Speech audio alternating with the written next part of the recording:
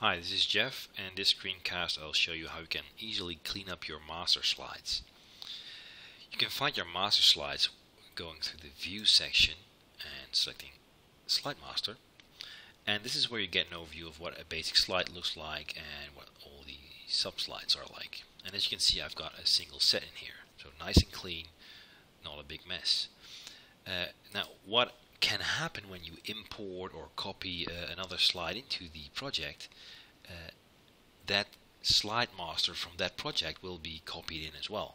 And you might not want that, especially if you do a series of courses which have the same layout, so you don't need to have that layout in there a dozen times. So let me show you what I mean. Let me go into the other course here. So same exact layout, and I've got this help section that's the same for every course, and I want to copy that. So I right click my slide here, I'm going to say copy, go back to my other storyline instance, and I want that in here, and I click it and I said paste. Cool, so now it's in there, right? But if I go into slide view, slide master view now, you'll see I've got an entirely additional set of slides here, and I cannot delete them. That's grayed out because my single slide is still using one of these layouts.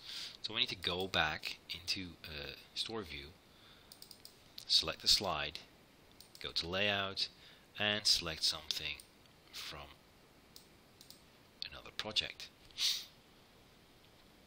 So now when I go back into Slide Master View, the thing is still there, even though my new slide is not using this slide deck.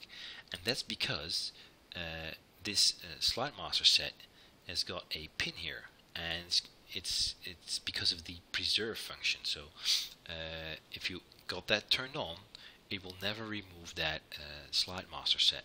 If I turn this off, it remains here. I close slide master view. When I go back in again, voila, it's gone. So it actually checks if the slide set needs to be preserved, yes or no, and if it's in there and it's set to preserve, then it will remain in there forever and ever. So you can just turn it off, and that way you can clean up your slide masters and then keep that nice clear overview.